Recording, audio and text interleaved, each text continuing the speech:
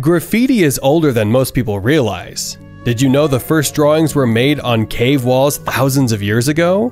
This then evolved into graffiti drawings during ancient civilizations, such as the Romans and the Greeks, who would see people writing their names on buildings and inside monuments. Some of it has been preserved to this day. From ancient Romans and Greeks to the Egyptian ruins, you would find amazing graffiti carved into stones of the caves to the stone buildings of their homes to monuments. It documented the real life of the people who engaged in it, showing their problems and their sense of humor, much the way it does to this day. Here are the interesting ancient graffiti you would find today. What's this then? Romanes Aeon Domus? Number 10. Wild animals.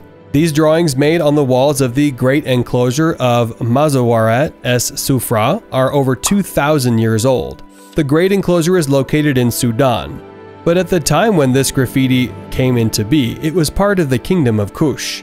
The Great Enclosure resembles a labyrinth in the way it was built and is full of rooms that archaeologists don't know the purpose of.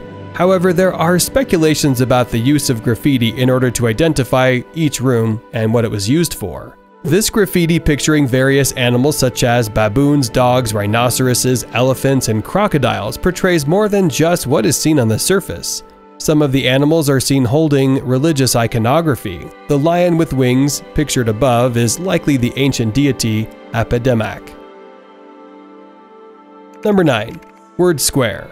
Found in the basement of a Roman basilica, this word square was an interesting finding when archaeologists discovered it in 2003.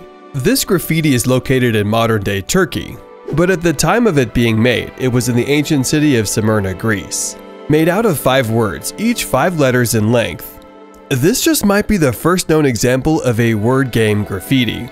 All the words written in Greek can be read the same way both vertically and horizontally. Archaeologists believe this word square was made sometime after an earthquake that took place in 177 CE. Number 8. Lupanar.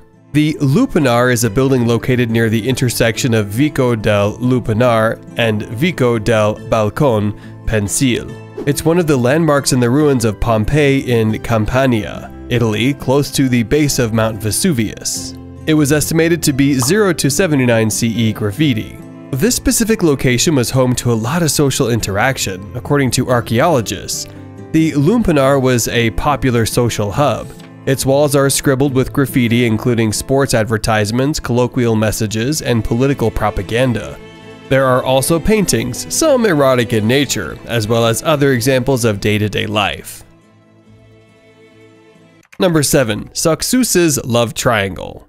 Pompeii, once a vibrant and thriving resort town in Italy, was destroyed by the eruption of Mount Vesuvius in 79 CE. However, the ancient ruins still hold hundreds if not thousands of examples of graffiti.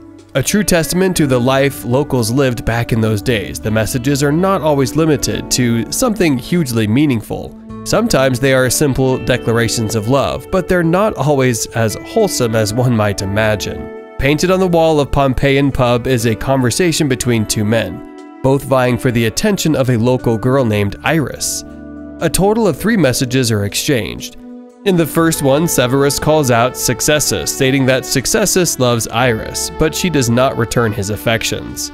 Severus calls himself the rival of Successus. Promptly, Successus replies, calling Severus envious and less handsome than he is. Severus remains unprovoked and once again states that Iris does not love Successus, ending the exchange. Number 6. The Forgiveness of Al-Juwan. Arabic graffiti is present in many parts of the world. While many Arabic graffitis are inconsequential and talk about day-to-day life, there are also engravings and paintings of deeper nature, peppered with philosophical or religious messages. The rock pictured here contains a message of the latter kind. It's nothing short of a religious plea. It shows a man by the name of Al-Juwan, or someone close to him begging for mercy for his sins. The inscription reads, "O God, make forgiveness towards Al-Juwan, and have mercy on him." Number 5. Aphrodisian gladiators.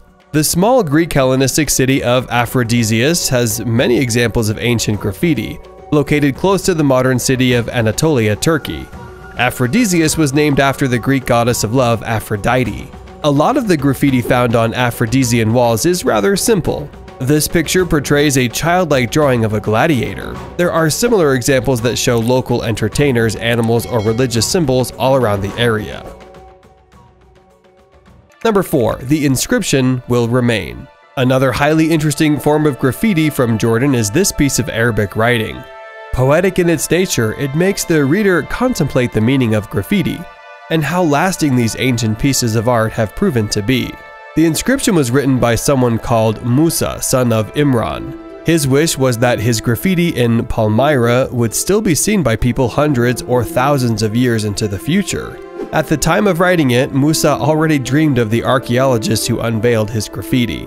The ancient text reads, "This is an inscription that I wrote with my own hand. My hand will wear out, but the inscription will remain." Number 3. The disgruntled tourist.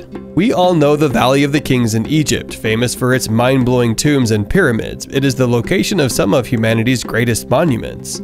Unfortunately, these testaments to human achievement are vandalized from time to time. What may come as a surprise is that vandalism was common even in ancient times.